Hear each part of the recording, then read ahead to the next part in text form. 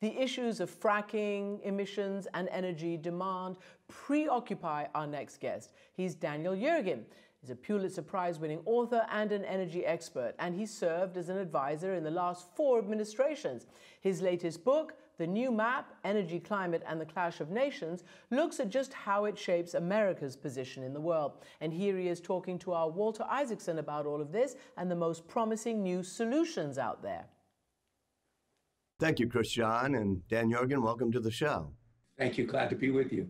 Before we get to the politics of the moment, explain to me what the shale oil revolution is all about and how it's impacted our country. Walter, you are a student of entrepreneurs and stubborn people who make things happen. And the shale revolution is congruent with that understanding. There was one person in particular who was just convinced for 18 years that you could do this, and people thought it was crazy. He said, "You're wasting your money." He said, "It's my money." It was a public company, but he controlled it.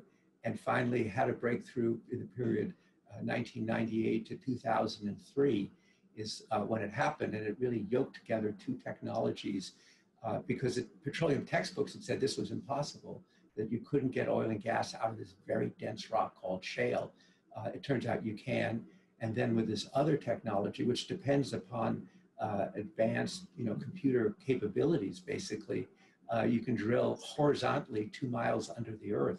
Those 2 things are the technologies that brought shale together and turned this area of Texas and New Mexico called the Permian into the great rival of the largest oil field in Saudi Arabia.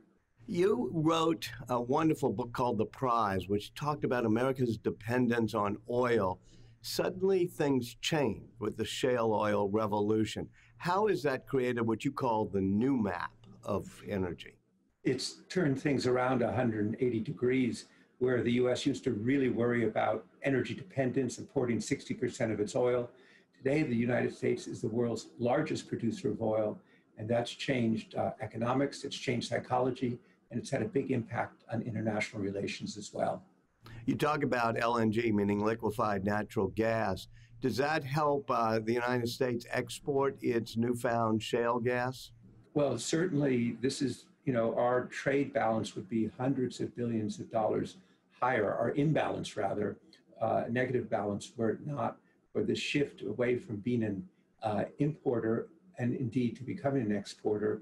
And you can see in Asia, even with the tensions with China right now, China is a significant importer of energy from the United States. It's part of the trade deal that was negotiated at the end of last year. What do you think a Biden energy policy would be for this new map?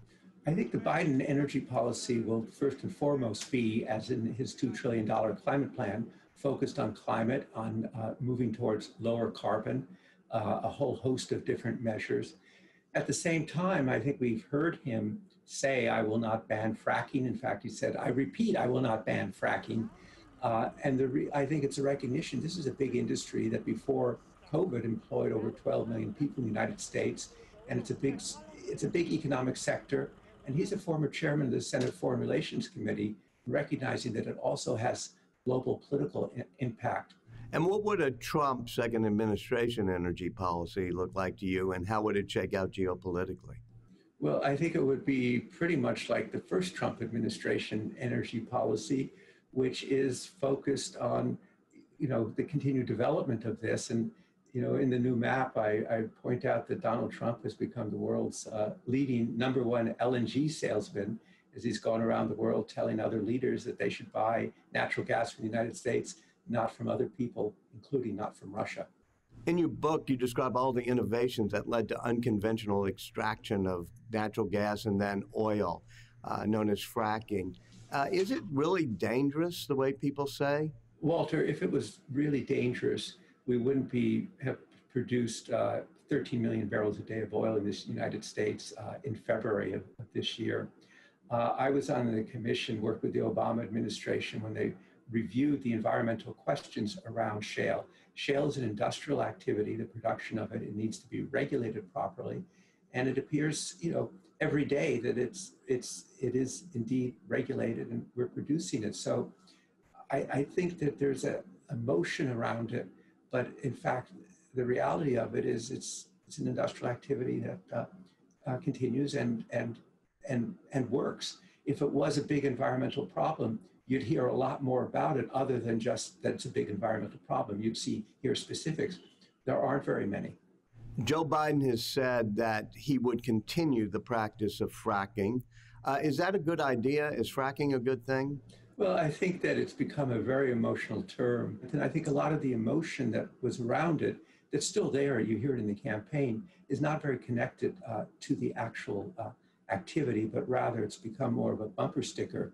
If you, quote, ban fracking, if you really severely restricted it, it would really be an import more oil policy, because that would be the consequence, because there are 280 million cars in the United States that run on, most of them run on gasoline, almost all of them. But the concerns about water contamination, methane, that make people oppose fracking. What are your thoughts on that? Well, I think the water contamination issue has been pretty much dealt with. And, over the last 10 years, we've had very few instances of that. I think methane is a big question. Methane is a very potent greenhouse gas.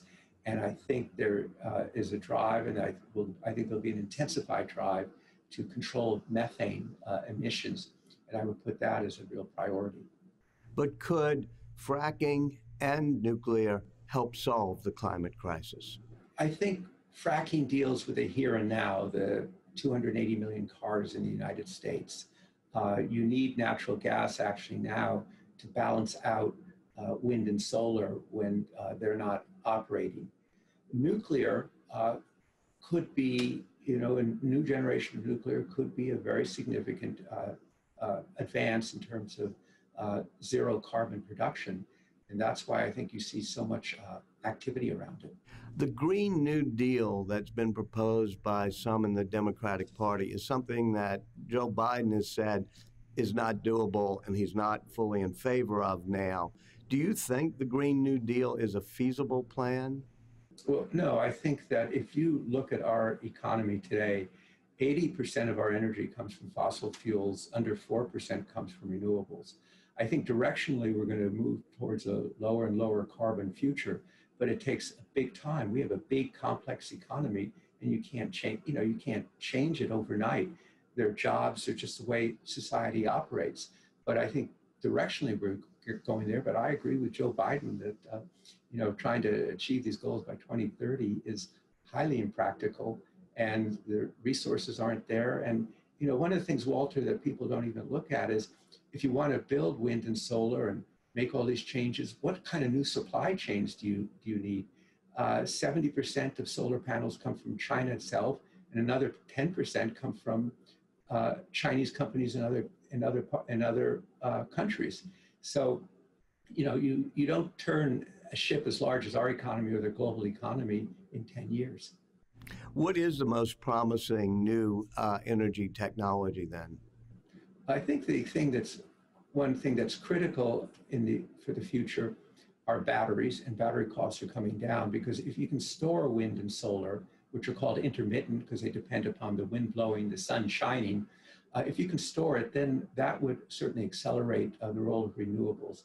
I think a second thing that's part of it is what's called carbon capture, which means capturing basically the carbon that is produced in using oil and gas and coal, but particularly oil and gas, and capturing it, changing it into,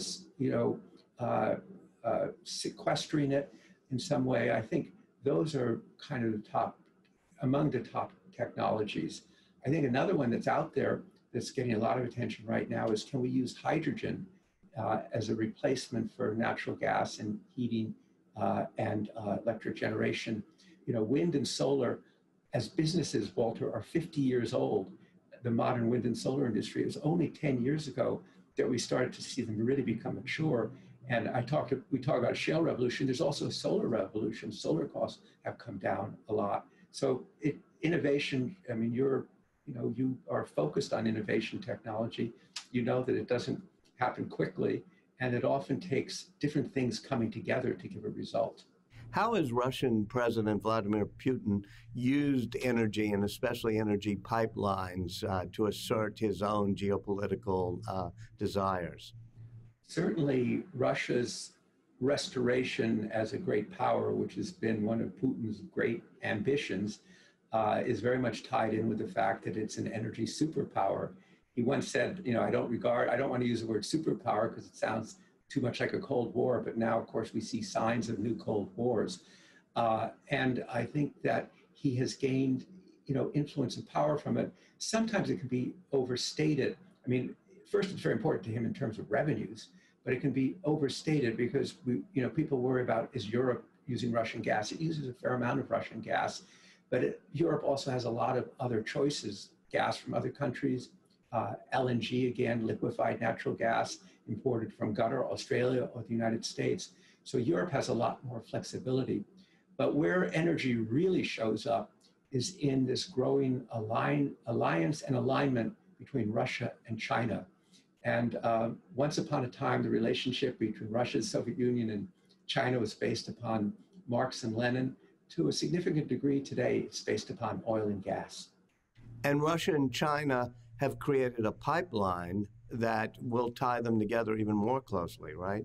Yeah, there was just around the same time that the United States put sanctions on this Russian pipeline that would run under the Baltic Sea from Russia to Germany, called Nord Stream 2. Within weeks of that, Putin and Xi Jinping had this very complex ceremony in which they pulled the switch, gave the command, as they said, to start the flow of Russian gas from Russia to China. And the pipeline has a name that sends a big message. It's called Power of Siberia. In your book, you have a wonderful scene where Russian President Putin is yelling at you about American shale oil and fracking because he feels it's going to undermine his foreign policy. Describe that to us. I was at a conference, and Putin and Chancellor Merkel were together on the platform, and I had the opportunity to ask the first question. I meant to ask him a question about what are you going to do to diversify your economy so you're not so dependent on oil and gas. By accident, I mentioned that word shale, and that's when he started shouting at me in front of about 3,000 people. And he shouted at me because he saw shale, U.S. shale, doing two things. One, taking market share away from Russia and Russian gas, and we've seen that with U.S. shale going to Europe. And secondly, I think the Russians, and we saw this again earlier this year, the Russians do see the U.S. new energy position, shale, as basically an adjunct to U.S. foreign policy, giving us a flexibility, the U.S. a flexibility it didn't have before.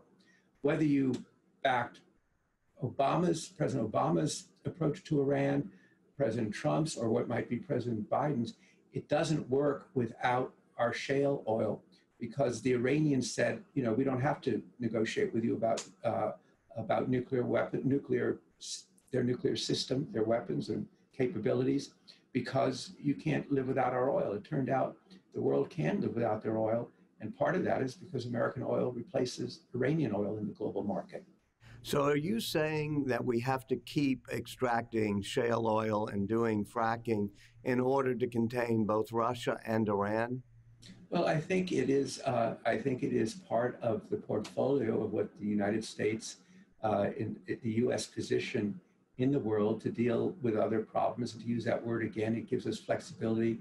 I've also seen that it gives us a new dimension of influence. I've seen it in terms of India, where the export of U.S. oil and the export of liquefied natural gas to India has become a very big deal in the U.S.-Indian relationship, and a very positive in what has been previously a complex and more difficult relationship. It's not the only element that ties the countries together, but it's something that I've personally seen with Prime Minister Modi, that the importance of this. And I think sometimes in this country we don't realize how much other countries look at the position of the United States and wish they had something similar.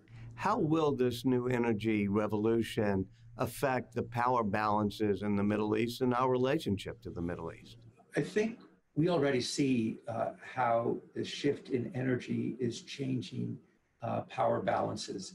On the one hand, it's given the United States this opportunity to pursue, under Obama and differently under Trump, a policy of seeking to contain Iran's nuclear program. It's it certainly reduced our dependence on the global oil system. And I think it's also figured into the thinking of some of the key countries in that region on the Arab side of the Persian Gulf, in terms of, well, the US maybe just be beyond Iran, not that interested in this region in the future. And I think you can also see the impact of this in terms of this historic breakthrough agreement between the United Arab Emirates and Bahrain with Israel. There are many factors that went into it. One is the thought that the United States may not maintain that its long-term interest in the region, and that it would be, from a security point of view, those countries should look for other partners in terms of security and technology. And so I think that's one consequence, too, of this shale revolution. Your grand first book was about the origins of the Cold War with the Soviet Union. Do you see the same things happening, or some of the same things happening, with a new Cold War with China? You know, Walter, when I finished that, Shattered Peace, that first book, I never really thought I'd be writing another book about origins of new Cold Wars. The last 2 years, as I finished the new map, I really started to feel that we're certainly headed in that direction. The Soviet-American Cold War, a lot of it was focused on nuclear weapons. With China, it's much more complex because and the Soviet Union was not a major factor in the global economy. We're really quite connected, interdependent with China, as they are with us. And China is deeply embedded, of course, in the global economy. So it's a different kind of competition right now. I would say, the term that gets used is strategic competitors, great power rivalry.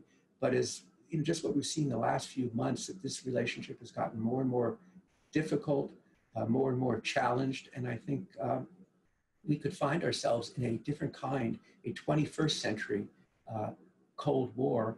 And I think how to deal with this situation and manage it is going to be a very tough job, maybe the single most important foreign policy issue facing the United States in the years ahead.